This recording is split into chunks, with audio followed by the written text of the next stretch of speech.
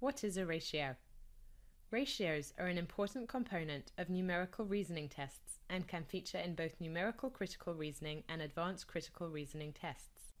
Like fractions and proportions, ratios are used to compare two or more quantities. A colon separates the two numbers being compared. For example, 2:3. In words, we say the ratio is 2 to 3. Ratios do not tell anything about the total amounts. In this way, ratios are often used for recipes and mixtures where total amounts aren't known or are adaptable. Let's look at an example.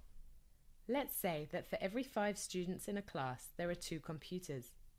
The ratio of computers to students can be presented as a ratio of 2 to 5. Note that the order of words in the sentence is very important. The chart shows some statistics about the South African population. We see from the chart that the total rate of HIV in 2010 is 240 per thousand, or 24%.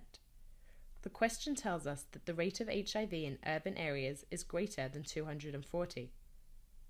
Looking at the urban to rural ratio in the table, we can immediately infer that the rate of HIV in rural areas must be less than 240 in order to make up an average of 240. This leaves us 2 options, A and D. We now have to input this information into an equation of weighted averages.